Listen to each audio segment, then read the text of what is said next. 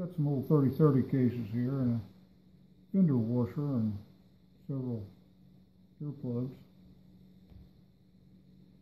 What can I do with them? Well, I mixed up some JB Weld and buttered the bases of the cases, set them around there like this. Actually, if I use my cylinder here, it might look better.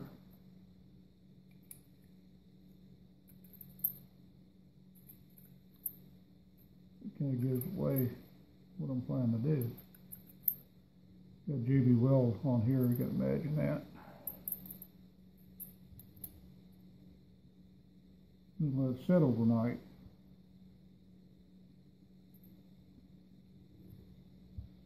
And what you end up with is a device that looks like this.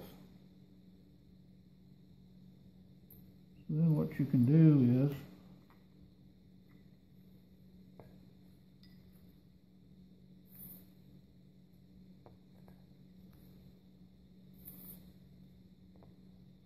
make you up however many stages. I'm going to shoot the cowboy match times 2, be it 6 stages, you need 12. 10 stages, you need 20, I guess you'd say. You take your earplugs,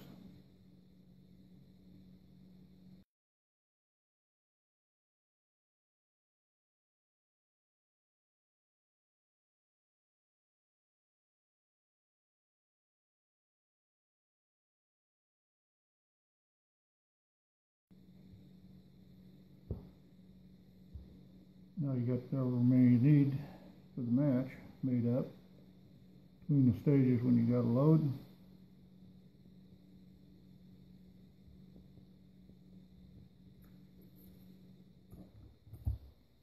Take your cylinder, invert it. There you go. You put your wads and your balls on there and use a press to press the balls in place, and you're ready to cap and go. Obviously, with a cowboy match, you're only going to want to charge 5. I'm thinking maybe about loading actually a spar point bullet or a bullet in here on one of the 6th ones, and that would make a good lead in, although you really don't need it. But it would keep you from loading 6.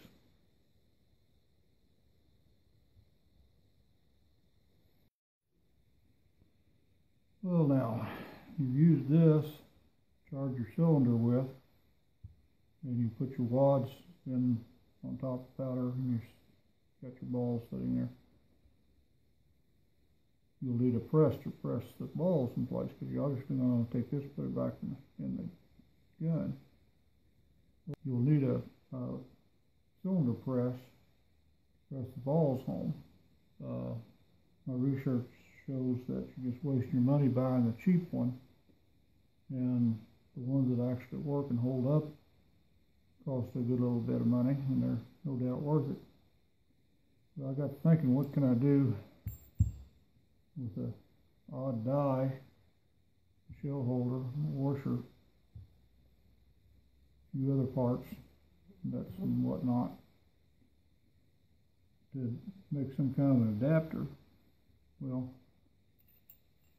that could be put that in a regular C-press and end up being the plunger part of a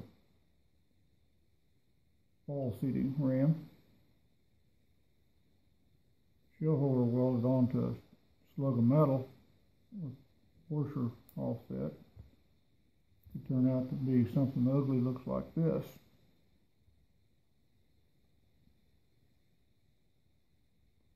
This is just a proof of concept. I'm not real good at metalwork anymore. What I've done is welded a shell holder that was an extra one onto a slug of metal, and then I JB welded this washer on here, which is kind of a heavy 1/2-inch washer. I had to open this up here, and these ring holes here correspond with the safety pins on the cylinder. So this sets in here like this, and then that indexes so that you can go from one to the next. Now what that allows you to do is you go to a garage sale or someplace, or already have one, a C-press. I'm not going to be able to mount this and demonstrate it working, but I think you can trust me, it does. And install this into that. And then, maybe kind of rinky-dink. Put your cylinder in there, indexes, and we'll push the ball in. And then you can lift and turn it a little slightly. And it'll drop into place in the next one, and so on. I haven't modified the press. The die is still usable. I think that's a powder drop die or something or other, but no, I think this is a junk die that I already experimented something on and made this little device. I'm going to do some more work radiusing it around and painting it and stuff. But the idea is to take this to the range with me and C-clamp it to a loading bench somewhere, and then have my kit of these made, like I said, set of pegs to rack them up on. And of course, when they're done with, you just throw them in a bag or something. That's the concept anyway.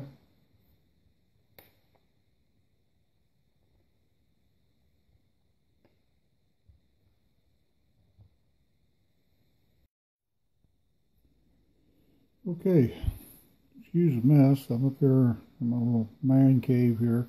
I have this press mounted on a little arts and crafts table stand. It's not attached to the wall or anything, so it's not nearly as good a condition as if you had a regular bench press.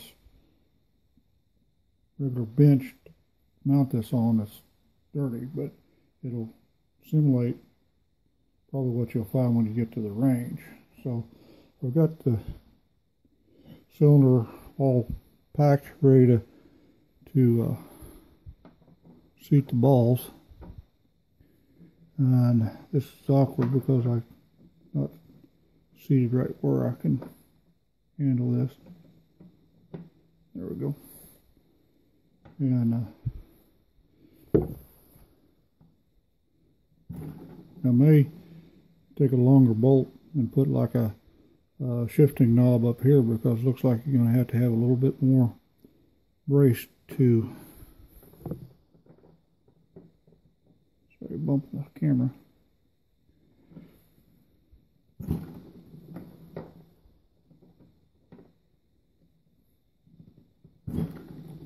To be able to force them balls in there.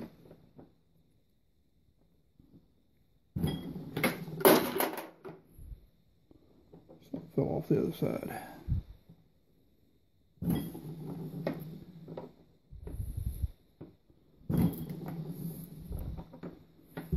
And there we go. Loaded and ready to shoot. Well, I've got to cap it first, but obviously you don't do that till you get to the loading table.